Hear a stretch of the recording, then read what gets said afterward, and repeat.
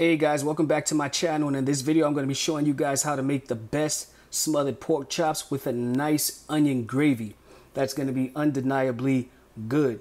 So let me run down everything that you are going to need to make this. I got some pork chops here that have already been cleaned and patted dry. I got my spice blend, I got my eggs, I got some flour and cornstarch, and I got some onions that I sliced up, and this is what they should look like. I did it off camera. Okay, you get the picture. I got some chicken broth back here, some heavy whipping cream, and some Worcestershire sauce. And as we go along, anything else that I add, I will let you know. And as usual, all of the ingredients that I am using, I will be listing them in the description below with the measurements. Let's get started.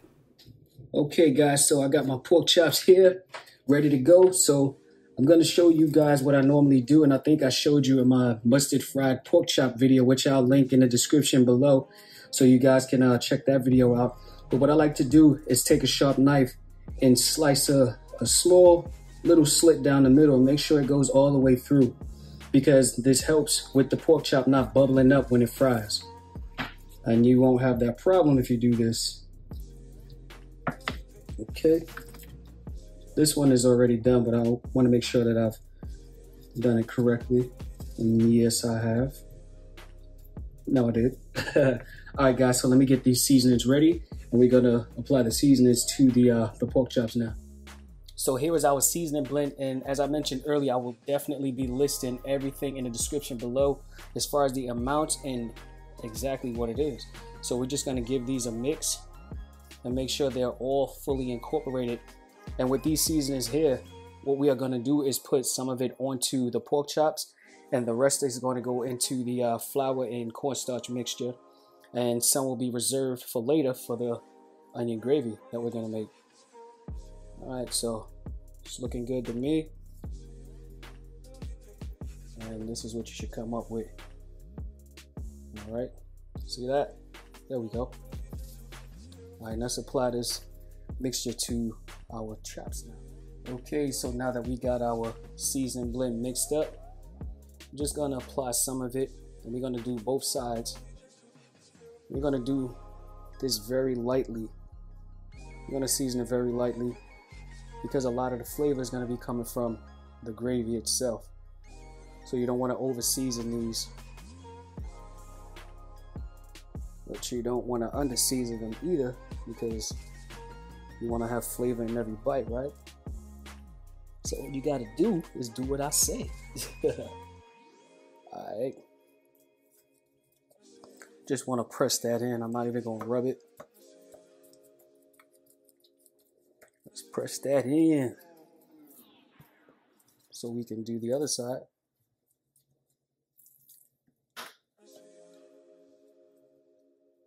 All right, so we're going to season up this next side.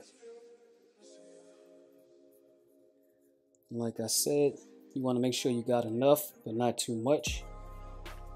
You just want to press that in.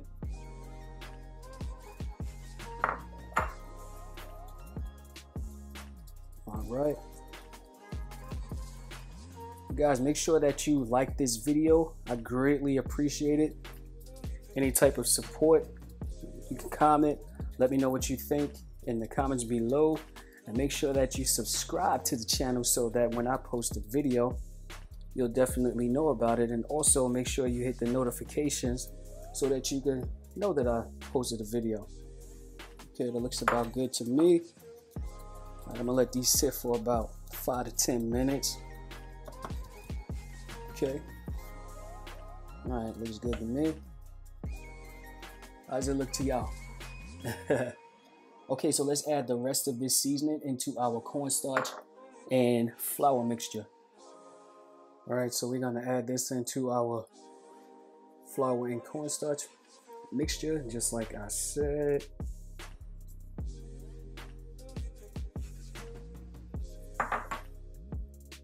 Now that we have added our seasoning blend to our cornstarch and flour mixtures, you can go ahead and mix that through.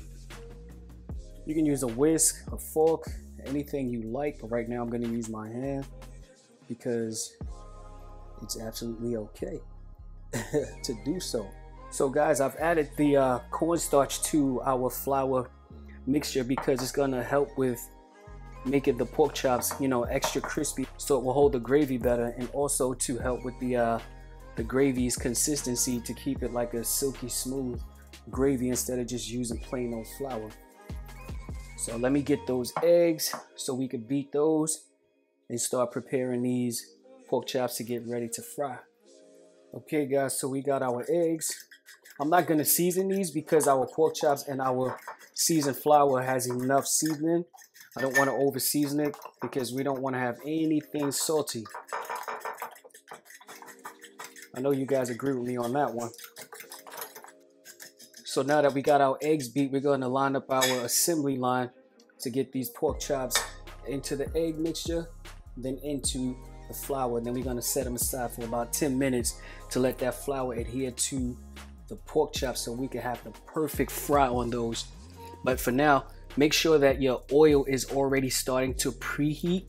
You're not going to use a whole lot of oil, but I will show you guys exactly what I'm talking about. But right now you want to have it preheated to at least about 325 degrees. Okay guys, so I'm adding the oil now, and you want to add at least about a cup and a half. We're going to be doing a shallow fry. This is a pretty wide pan, so that's why I'm going to be using that amount. Okay, so everything is pretty much set up. So here's what we're going to do. We're going to go in that egg mixture. This bowl is a little bit small. Didn't realize that earlier, but it's a-okay.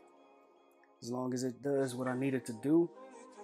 Let the excess drip off. Look how well seasoned that is. Oh man, these are going to be good. I already know. All right, so put that in your flour mixture. Remember, as I always tell y'all when you guys are watching my frying videos, you don't want no bare spots. So make sure that whatever it is that you're frying is evenly coated, and you give it a press. You want to shake off the excess. Okay, looks perfect to me. Now we're gonna let this guy hang out right where we got him from. Then I'm gonna do these other two, then we'll come back when it's time to fry these boys up. Okay guys, so our oil is ready. Remember, whenever you're dealing with hot oil, you always lay everything away from you. There we go. So we're gonna fry these on each side for about 4 to 5 minutes until it gets a light brown color. And we're not gonna cook them all the way through because we're gonna finish them off in the gravy. They're just gonna simmer and finish out its cooking process and be tender as ever. So I will be back when it's time to flip them, and I will show you exactly what they're supposed to look like.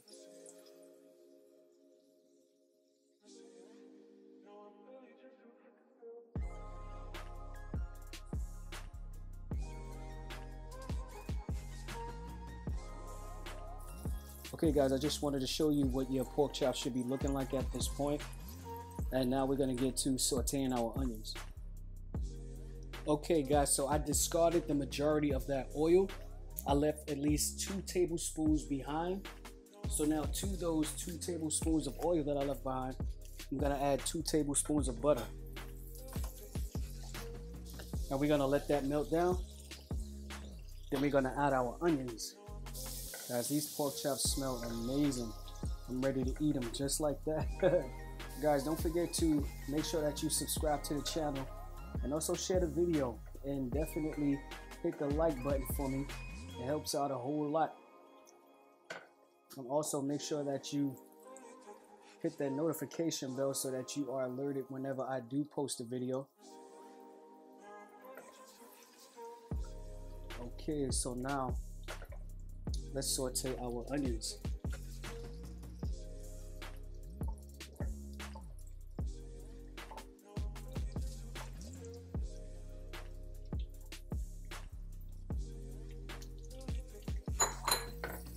Just want to move those around and make sure they all get coated in that butter and oil mixture. And all of that flavor is still in that oil from where we fried those pork chops, which makes it even better. So you want to do this at least from like 4 to 5 minutes not until they are translucent. You still want to make sure that you have a bite to them, because once they simmer in that gravy, you don't want them to be soggy or even disappear to where you have, you know, not so much onions or none at all. So from here you can see that the onions are starting to change color, which is perfect. You don't want them to be too soft because you don't want them to disappear in your gravy when you simmer it down with the pork chops. You still want to have, you know, full body onions. They can be bendable. That's fine. They can be soft, but, you know, not too soft to where as though, you know, it's just nothing. So I'm going to let this go for about another 2 to 3 minutes. And I'll come back when it's time to add our flour. Guys, these onions are perfect right now. So what you want to do now is add your flour. You don't have to add it all at once because you don't want to put too much, but I will leave the measurements in the description below, as I stated earlier. So you just want to mix this around, get it fully coated, and cook that flour taste out. No bit of gravy over here.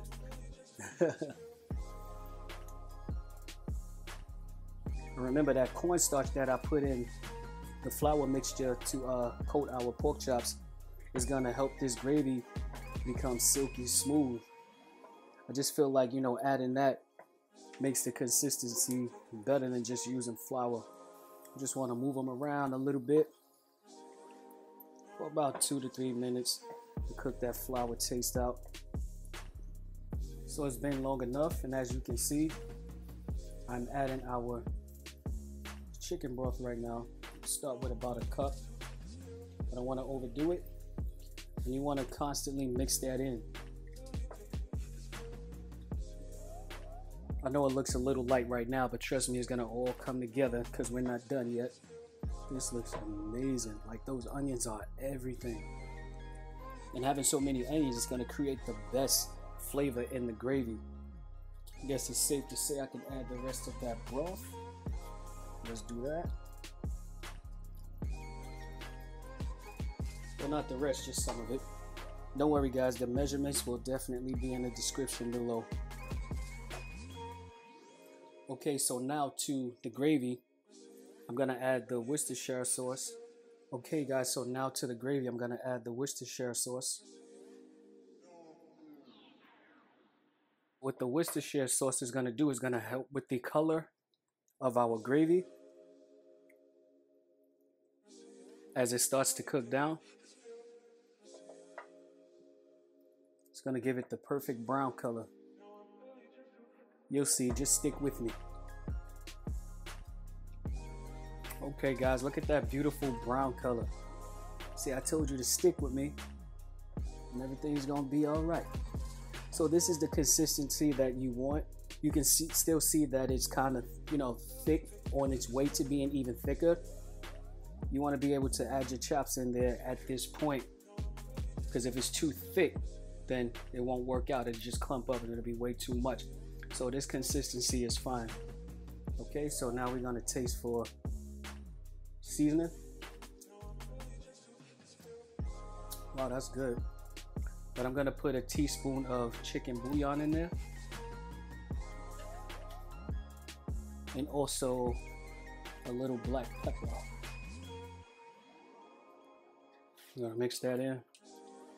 We're gonna do a taste check again.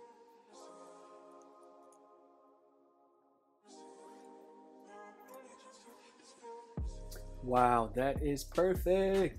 And guys, another reason why I wanted to leave this gravy another reason why I wanted to be this loose at this point, because I'm going to be adding the heavy cream, and that's going to also help with thickening this gravy up. So it may turn a little light, but that's okay, because guess what? That is nothing bad. because it's all still going to come together and still obtain that nice brown color. See it coming through.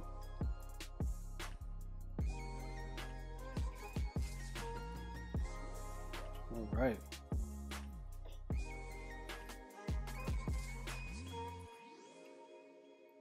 All right, guys, so now it's time to add our chops to this gravy.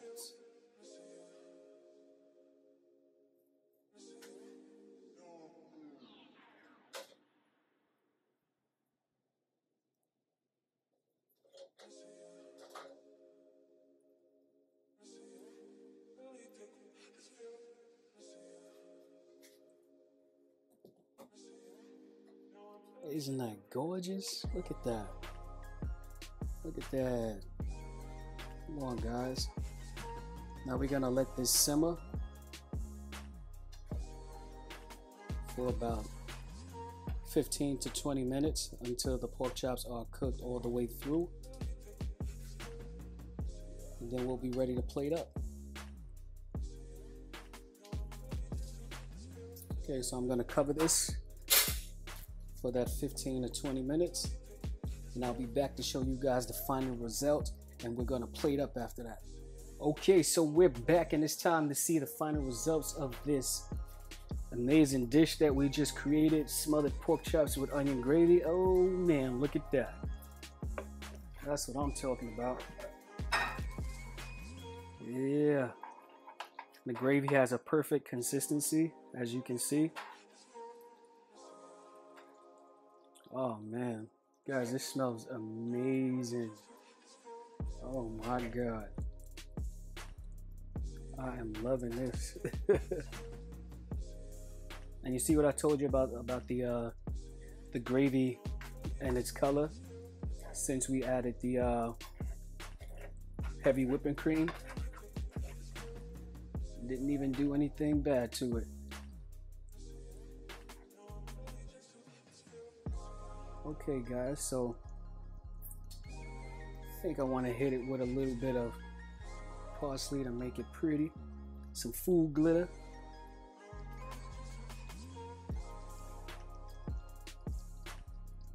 Okay, I think that's perfect. Alright guys, let's plate up so we can taste this. Alright guys, let's complete this plate right now.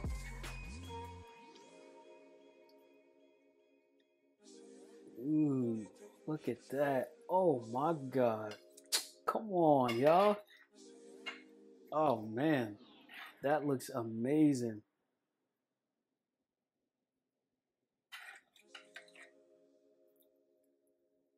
You know I tasted it already, guys. Come on, I wouldn't be me if I didn't.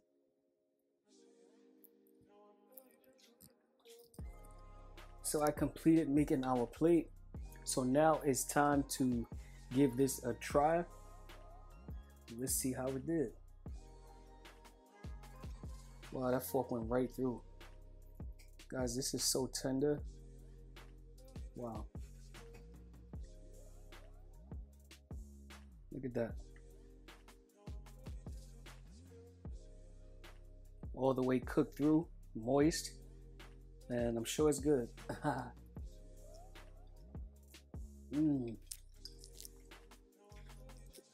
Wow. Listen, I'm not saying this just because I made it, but this is really good. This tastes amazing. Those flavors and the way that we layered them, oh my God, you guys gotta try this recipe. I kid you not, you will never make it no other way. So guys, that is it for this video. Make sure that you like, share, and subscribe to this channel, and definitely turn on your notification bell so that you can be notified whenever I post another video. And guys, I thank you so much for all of your subscriptions, all of your views, any type of support. You know, just want to let you guys know that I definitely appreciate everything. So guys, that is it for this video. I'll see you in the next video. Peace.